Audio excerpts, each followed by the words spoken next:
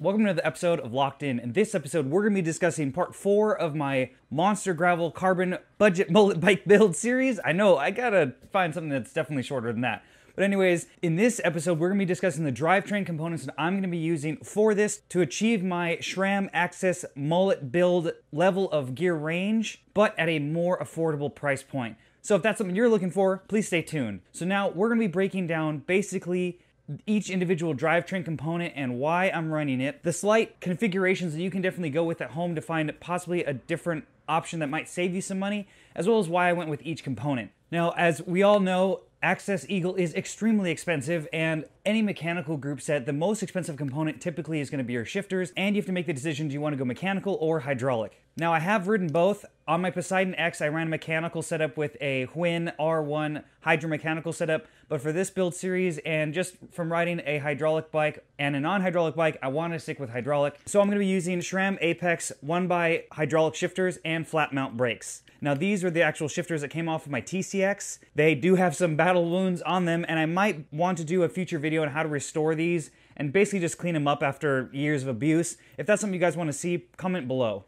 Obviously, for your setup at home, if you don't care if you want to go hydraulic, you can definitely save a considerable amount of money going non-hydraulic. Obviously, this has more stopping power, but there is added complexity, obviously, with bleeding the brakes and setting it up. I have to take it to a bike shop to do that since I don't know how or have the parts to. But that is one easy place to possibly save some money as well, depending on the setup that you want to run. Next, we're going into the rear derailleur. And again, I'm reusing parts, but upgrading them. So this is my 1x Apex rear derailleur. I have modified it with the, I'm going to totally butcher it, Garbaruk rear cage. You've probably seen this on Pathless Pedals video, and I wanted to go with the same setup on mine. One, because it does look cool, and he proved that it does do the full capacity. Now, there is another option that I was running actually on the TCX with a decent level of success, was just running the stock Apex rear derailleur with a road link. And that was it. Even though they don't recommend it, or they say it's not compatible to go up to a 50 cassette ring, I actually had it run perfectly fine. But I ended up switching to this, and I'm going to be doing a video later for you guys on comparing this setup compared to a road link. A road link is about 25 bucks, and this cage setup with the jockey wheels is about 150. So obviously a lot more expensive, but this did actually save weight on the rear derailleur, as you can see here, even though it's substantially bigger because this is a nice, really nice piece of CNC material, and it should, in theory, also make the shifting better because this should be stiffer than the stock steel cage. So make sure to turn notifications on so you guys can see that video when I put it out to give you basically two budget options. Next, onto my crankset setup. So if you look at any group set at pretty much any price point, the two biggest areas you can really save a substantial amount of weight for not a ton of money is going to be your crankset and your rear cassette. So let's bust into the crankset first. As you can see here, this is my Force 1 carbon crankset. They do use a direct drive system, which I really love because it makes it really easy to swap out chain rings on this.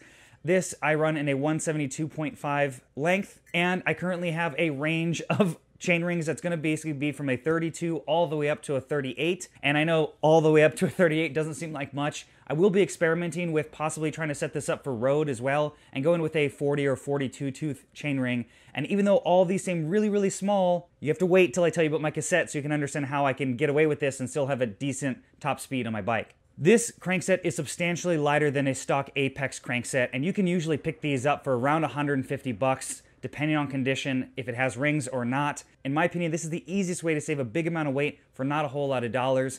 You could save, depending on what generation of crankset you're looking at for Apex, it could easily be 2 to 350 or more grams with a direct mount system like this and a carbon crankset compared to a stock setup from them. So that's really where I really always suggest to invest money, and in theory this should be stiffer as well and has less rotational weight. All good things when upgrading your bike. And if you notice, I did have a different non-drive side crank arm. This is a Stages Gen 2 power meter. I had this on my other road bike, and then I swapped out that crankset for the SIG-I power meter that is direct mount based, which I could run on this system, but most of the chain rings I have right now are direct mount, so I figured why not reuse the Stages and have a power meter on my gravel bike with basically the lightest option you can get out there. This thing is definitely not the most accurate, and I prefer my other power meter, but for now I'm running this guy, and it only adds about 40 grams, I believe, over the stock crankset. Now we're getting into my cassette. This is the real big piece to my build that I think really separates it from anything else that I've seen. As you guys have hopefully seen on my channel, I did a lightweight cassette review on 3 wide range lightweight cassettes from the company called Zito. I reached out to them when they came out with a brand new cassette. In my research so far, and you'll probably correct me if I'm wrong, this is the widest range 11-speed cassette. It is a 9 to a 50. Numbers wise, this is the widest range you can physically get right now for an 11-speed drivetrain that I'm aware of. I've done a lot of research. There's plenty of 12-speed options in a 950 from E13 and other companies, and Zito makes one as well. But in an 11-speed option, I haven't seen this before. Now, it is an XD hub drive body style cassette, so you will need that style of hub, but keep in mind that the stock Eagle cassette, one, is a lot more expensive. It is similar weight to this, but the big thing for me is that 9-tooth really changes a lot on what you can run for your front ring. Typically, most cassettes go down to an 11 if it's a standard free hub body. Going to a 9 is basically like adding 6 teeth to your chain ring in the front, for comparison's sake. So an easy way that I tell people this is typically most gravel bikes will come with a 40-tooth chainring with an 11 to something in the rear. So that 40-11 gear range is obviously your fastest gear, set your basically top speed on the bike. Having a 934 is the same exact gear range essentially for gear inches. So your top speed would be identical between having a 40-11 and a 34-9. What that means is obviously your top end doesn't change, but on the back end, when you're climbing, now you have a 3450 gear instead of a 4050 gear or whatever gear range you're running. So that's really where this setup shines. I've been really liking this cassette, and I'll be doing an independent review for that on this channel as well. I put a handful of miles on it to make sure it was strong enough to hold up to it, and I've been really liking it so far. Look out for that video in the future.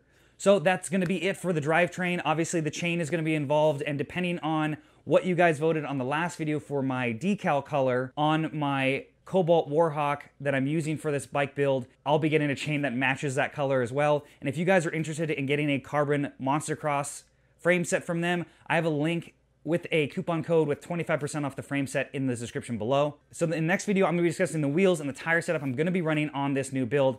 And I'm super excited to finish this thing up and get on the trails again.